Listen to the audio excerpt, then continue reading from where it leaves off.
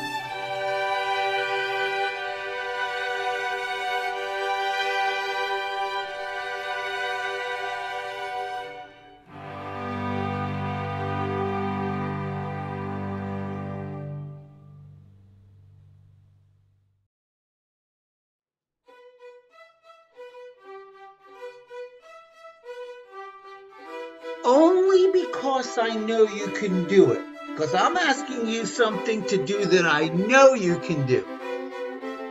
90 miles an hour and then 40.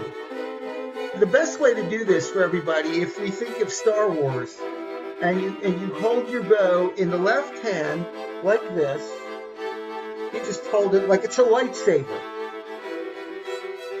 I am so glad that you said that, because once you hear it and you know that it's there, then you can cure it.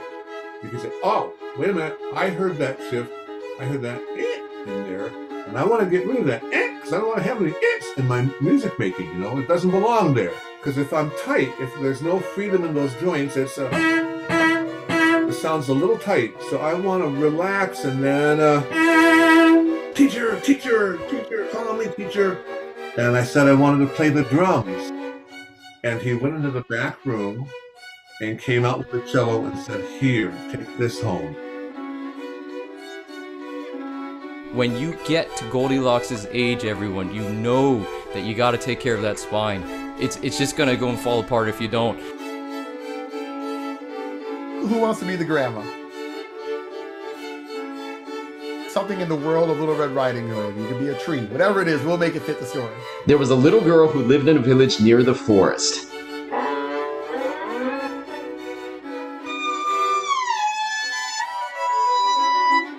Little Red Riding Hood and the grandmother had a delicious dinner of wolf. So if you've never played a chord chart, don't worry. We're going to show you how to do it. Improv, the cool thing is, once again, music is one of those arts that really goes into life, right? Life comes from music, music comes from life sort of thing, where you have to learn how to improv in the circumstances. Express the music, not just express the melody. I wanted to be able to express the music. I want you to use that rhythm, ba, ba, ba, ba, ba, but mix and match how you put the notes together. So I could just play that note 5 times, or I could play that note and one other. Okay? The hard thing about it is like, oh, now you got to learn this thing. But the easy thing about it is, it's a fundamental thing. You've learned a lot. You've memorized a lot. There's no difference. If you want to learn this pentatonic scale, treat it with the respect it deserves. Find a way that you can do that. And we're like, what's going on? What's wrong with me? There's nothing wrong with you. It's just understanding the difference between these different situations and what they require, and having different tools that match those different problems.